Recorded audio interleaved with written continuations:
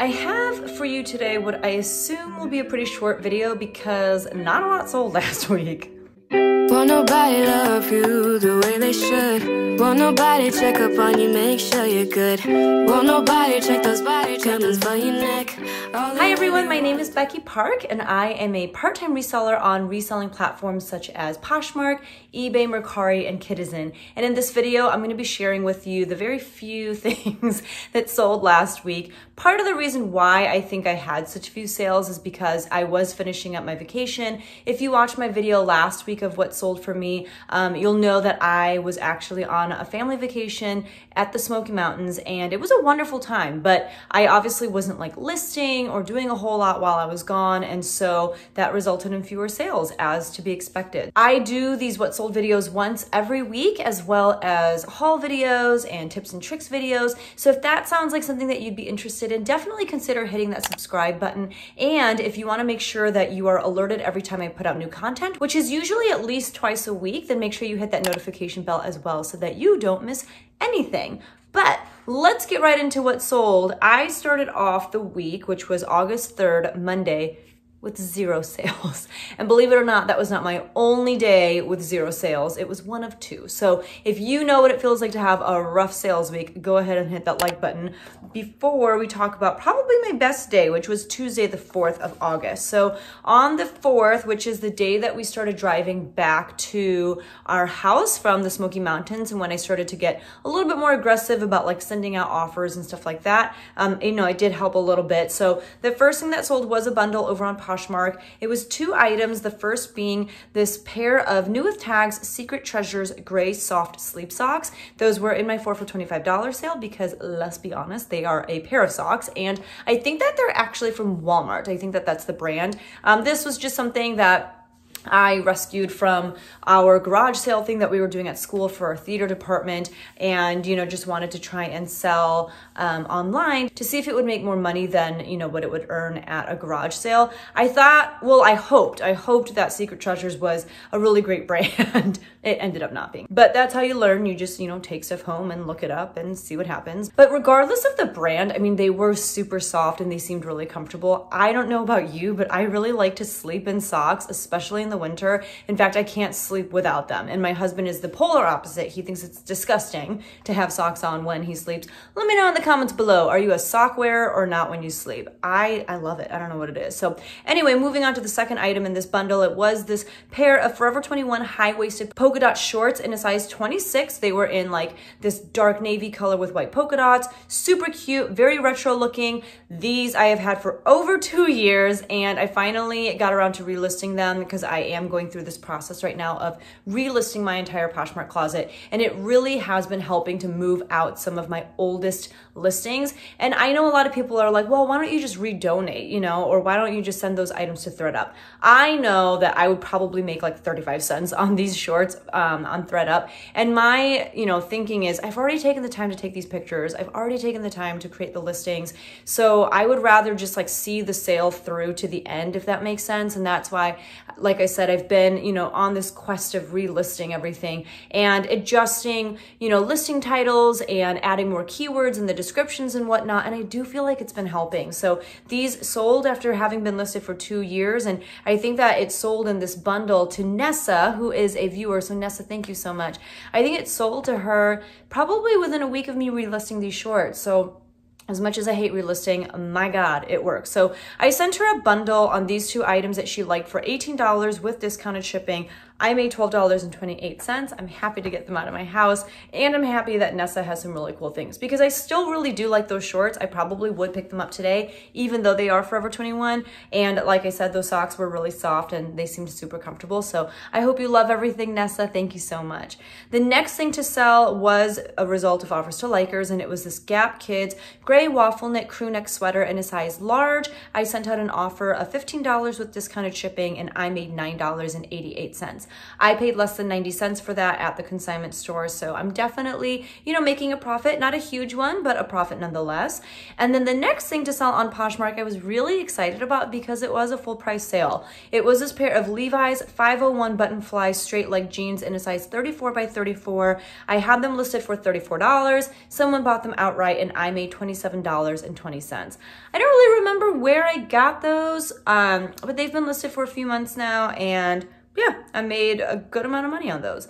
The next thing sold on eBay, and it was this new with tags Banana Republic black sequin tank top in a size small petite. This has been listed forever. I did get it for free from a friend probably a year and a half ago at this point. Someone liked the item. I sent out an offer to watchers for $19.90 and they accepted. That was with me doing free shipping. And so after shipping, which cost $3.31, I made a total of $14 on that. And then on Kidizen, I sold this pair of Umbro pink and black soccer cleats in a size toddler 9. Those sold for $13. She carded them and then I sent her an offer of $13. I did pay for shipping, which was $4.75. So I made $6.76 on those. Not like the greatest profit because I probably have like, you know, under $2 into them. So probably not something worth picking up, or definitely not something that I should be selling with free shipping, but good to know. And I will not pick these kinds of things up in the future, or only pick them up if I am, you know, making the person pay for shipping. And then last week in my What Sold video, I asked you guys if you would be interested in hearing about my ThreadUp sales in my weekly What Sold videos. And, you know, most of you said yes. So I do have a couple ThreadUp sales. ThreadUp is interesting because if something sells, people have the opportunity to return it to ThreadUp. And if that's the case, you actually don't make money on that item, obviously, because, you know, ThreadUp didn't actually sell it for you, it came back to them. However, if it sells for a second time, then at that point, they immediately release your funds to you, even if it does get returned to them later on. And I think that's just kind of their way of being like, you know, enough is enough. Like if it sells, you know, that many times, like you should just be able to keep the money. So I do have more things than just these two that sold, but these are the two that I have gotten payouts for. They are nothing big, nothing super exciting, but as many of you know, I am experimenting with ThreadUp, and I'm in this stage right now of just like sending them a ton of stuff, the majority of it from the consignment store, because I have, especially for like clothing items, less than $1 into each of those pieces. So it's a perfect way to just kind of experiment, try some different brands out at ThreadUp, see how they do. And because I was getting so much of this stuff for so cheap, at the end of the day, it's still pure profit, and it's without me doing anything. I'm not, you know, photographing. I'm not really doing anything except for putting the information about that piece into my spreadsheet. So although these two sales were not super exciting, I was happy to have them nonetheless. So the first thing to sell this week on ThreadUp was this pair of Gloria Vanderbilt jeans in a straight leg fit, and they were in a size 16. They sold on ThreadUp for, I think it says $36.99. I can't read my own handwriting. That was like the max amount that I could price it to. And so my payout on those was $8.70. I have never sold Gloria Vanderbilt. I've never picked it up on my own to sell on, you know, Poshmark or anything like that.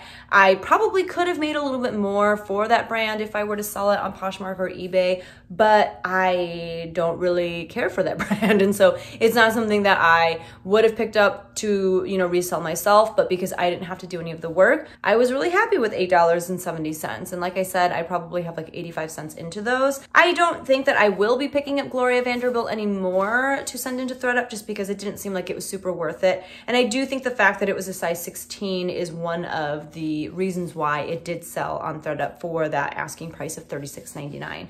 So then on Wednesday, which was August 5th, that was my second $0 day. So that's good because that was the day that I, you know, shipped out everything from over the weekend. And if I had to add more sales to it, I think that would have been a little too much. So then moving on to August 6th, which was a Thursday, I only had one sale and it was over on Poshmark. It was this new with tags ASOS long sleeve open back mini dress in like this rich kind of like burgundy color in a size 12. Someone sent me an offer on this for $15, which I accepted, so I made $12. This I think I've I can't remember if this came from the consignment store or not, but I feel like I've had it for a decent amount of time. I mean, at least like a couple months. So I was happy to see that go. ASOS just doesn't really sell for a whole lot. I remember when I first found the website, I was like, oh, this is so cute. And I felt like their stuff was really expensive, but the resale value is not high at all. And then on Friday, August 7th, I had a good number of sales, and that's because it was closet clear out. So I did have 3 sales as a result of that. So the first thing to sell was this pair of Jambu, I'm not sure how you say that. It was this pair of black sport wedge suede comfort shoes. They looked kind of like Dansko, except they weren't as like solid. You know how Dansko's, it's like you feel like you could just throw it against the wall or something and like nothing bad would happen to them. These had more like bend and shape to them. These sold for $28 using my closet clear out method. I think I had them priced at $34. So I made $22.40 on those. They are from the consignment store, and so I had less than $2 into them. The next thing to sell was also from the consignment store, and it was this loft printed V-neck long sleeve dress with pockets. I remember the buyer asked me a question about it. I answered the question. She didn't really like follow up with any sort of offer or anything, but then the next day was closet clear out. So I sent her my closet clear out message telling her I could drop the price from $25 to $20, which she was really excited about. So I made $16 off of that dress, and I had about 85 cents into it. The next thing to sell was also from the consignment store, also sold as a result of closet clear out. It was this button-up shirt by Billy Reed. I have never seen this brand before. It looked kind of nice. Comps were honestly kind of all over the place, but I just went ahead and priced it at $25. It was just like a striped button-up shirt in a size medium. I don't know. Could I have gotten a ton more for it? Maybe. I don't really know. But I was happy with the $16 that I made off of it because I didn't have it listed that long and I was able to move it pretty quickly. The last thing to sell on Poshmark, I really like this piece. It was by Matilda Jane, and it was Matilda Jane for women. Matilda Jane is a great line for kids, but their women's pieces are just as darling. This was called the New Leaf Flowy Layer Top in a size medium, and it was in this beautiful kind of like mauve-y color. It sold for $25. I think I had it listed for $30 or $35. I think I had it listed for like $35, but someone sent me an offer for $25, so I just went ahead and accepted, and I made $20 off of that, and that was only listed for maybe a month or two as well. And then on eBay, I sold this Banana Republic black non-iron slim fit button-up dress shirt in a size 15 to 15.5 neck. That sold for $12. They paid for shipping. I made $9.84 on that. It is this shirt's second time being sold. The first time it sold, the guy wanted to return it because he said that the cuffs were not the style that he liked, and he just didn't really like how it fit, so he returned it. But after, you know, relisting it for free on eBay, it probably sold again within a matter of 1 month. So I'm just happy to see it gone. I've had this for a really long time.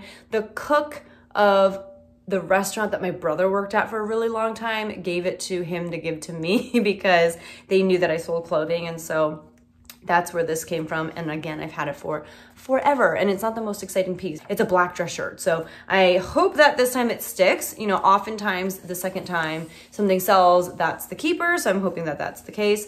And then the last thing to sell on eBay was this pair of Keen trail shoe sneakers in a size 6. They did have like Keen spelled out on the side. They were so interesting. I'd never seen anything like these before, especially from the brand Keen, which is a great outdoor like hiking brand in shoes. And so I got an offer for $30 on these. I happily accepted because I think at that point I had the price at like $34 or $35. And after they paid for shipping, although I did have to pay an additional like 75 cents to get these shipped out, I made $24.44. I believe I got those at a local consignment store for maybe like $6 or something like that not too long ago. So not horrible, you know, I think it's still a pretty good flip. And then on Saturday the 8th, I sold this Garnet Hill knit polka dot casual lounge dress in a size extra small. I did have an Instagram post about this, and if you're not following me on Instagram, I will put my Instagram handle right here. But I was so excited about this because this is another dress that I've had now for at least a year. I actually got it at the consignment store that I've been, buying stuff by the bag from, but I got it last year at their birthday tent sale. And I remember I probably had like $1.25 into this, but again, I've had it for a really long time. And so what I did was, in the process of relisting my entire closet, I relisted this and I priced it a little bit higher than I had it priced earlier. And I just changed a lot of like the keywords around, changed the description around. It sold within a matter of hours. So I was so excited about that. And it did sell for my full asking price of $25. So I ended up making $20 on that dress. Good riddance. It was really cute. It was 100% cotton and just a great loungewear dress or great like casual dress to wear around the house, but I was sick of looking at it. The next item to sell was from the consignment store, and it was this pair of Under Armour gray loose fit golf shorts in a size 42 for men. That is a little bit larger of a size. They did have some pulls on it and stuff, which I showed in the pictures. I think I had them listed for 18. Someone sent me an offer for 10, which, was not super exciting to me, but given the state that they were in, I just went ahead and accepted the offer. So I made $7.05 on that sale. And that takes us to our last day, which is Sunday the 9th. And I had just 2 Poshmark sales and 1 ThredUp sale. So the first thing to sell was this LL Bean Floral Deluxe Book Backpack with pockets. I think that's what it's called, the book pack. I don't know. This one I had listed for like $25 or $28. Someone sent me an offer of $15. So I kind of combined 2 tricks that I've been using lately, which is my closet clear out method, as well as if people send me an offer that I'm like okay with, like I'll take that offer, but I'd like to see if I could get more, then what I'll do is I will create a bundle and I'll start a conversation with a potential buyer and ask them if they'd be willing to meet me at, whatever price I'm a little bit more comfortable with. With this case, I was more comfortable with $20 than $15. So I said, would you be able to meet me in the middle at $20? If so, I can ship this out tomorrow, blah, blah, blah. But also because it was closet clear out, I was like, can you meet me at $20? And if so, then I can drop the price and you'll also get discounted shipping. So this person was like, sure. I sold it for $20. I made $16. It was from the consignment store. I did have less than $1 into it, but still I knew that there was some more value there than the $15 offer. Now the beauty of that tactic, if you will, is that if the person says no and they don't want to, budge on their price, but you're still open to it, then the offer is still there. It still stands and you can just press accept. You have to swallow your pride a little bit, but you just press accept and you still made the sale. But that's what I do like about that method versus countering and potentially losing the sale, or accepting and always feeling like you should have got a little bit more. This kind of, is the best alternative, if you will. And it definitely has been helping me out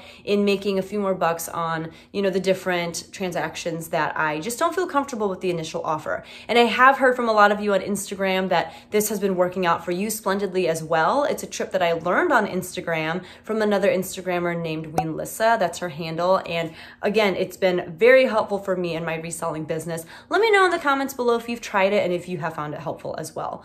The next thing to sell on Poshmark was by the brand Danify. I don't know what this brand is. I feel like maybe it's an Amazon brand. I don't know, but it was this blue nautical one-piece striped swimsuit dress type thing in a size 6. This was another thing that I relisted and it sold within, a few days of me relisting it. Someone liked the item, so I sent them a closet clear out message and I dropped the price to $15. So I made $12 after they accepted that offer. So I was really happy to see that go after having it listed for over a year. And all it took was, for me to relist it. So if you're in a rut, or if you don't have a lot of inventory, or you're not in a position to buy more inventory, I really highly suggest relisting the items that are in your closet, starting with the oldest items. And secondly, if you are not cross-listing yet, I highly recommend cross-listing to other platforms. This might be your opportunity to try out some new platforms. And the cross-listing tool that I use and really stand by is called List Perfectly. I do have an affiliate link for it and I will leave that down below, but I'll tell you, so many people comment on my videos or on Instagram and they say, I can't believe you have time to list on so many different platforms. And really the only reason I have that kind of time is because I am using a tool like List Perfectly. So just throwing that out there, it has been so beneficial for my reselling business. And I do think that it pays for itself like that. So the very last thing to sell this week was over on ThredUp. This was even less impressive than my other ThredUp sale, but it was this Lane Bryant outlet salmon colored blazer in a size 22, which is plus size.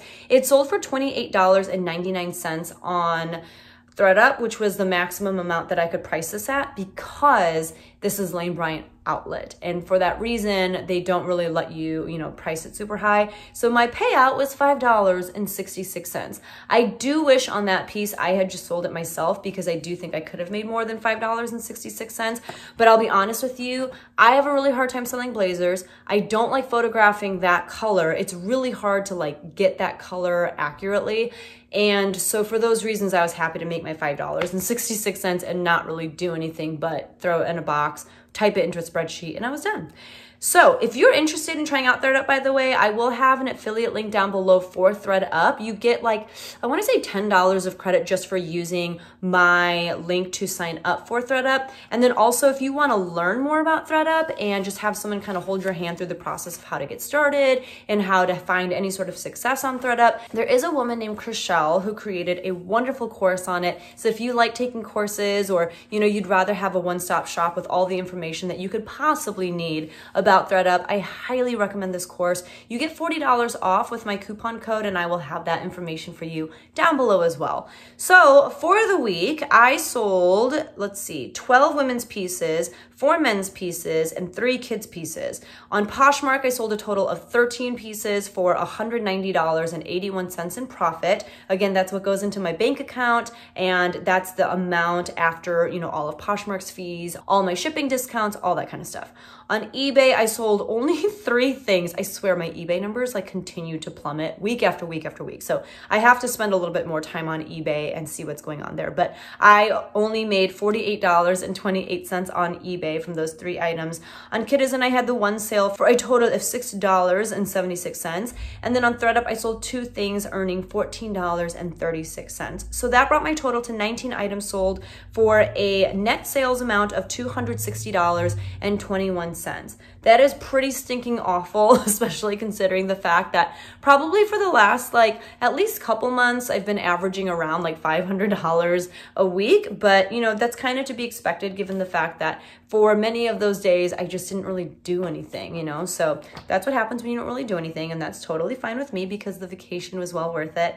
And then from that consignment store, I like to always kind of update you guys on how many things I've sold from there and how much I've earned thus far. If you remember, I had purchased over 1,200 items, and a lot of those items, not a lot, but a handful of those items were for me to keep, were for my kids, stuff like that. I spent an initial investment of $1,400. So I have so far sold 157 items and earned $2,584.40. So I've already made more than $1,000 of profit from this one store. And I have probably a couple hundred going into ThredUp, and again, over 600-700 things to list. So a lot of money to be made from this investment, and I'm really excited about it. So that is what sold for me this past week. This current week is also looking kind of bleak, if I'm being honest with you. It has not been the most profitable, although today, I'm filming on a Tuesday. They're doing closet clear out today, which is kind of interesting because they don't usually do it on a Tuesday, but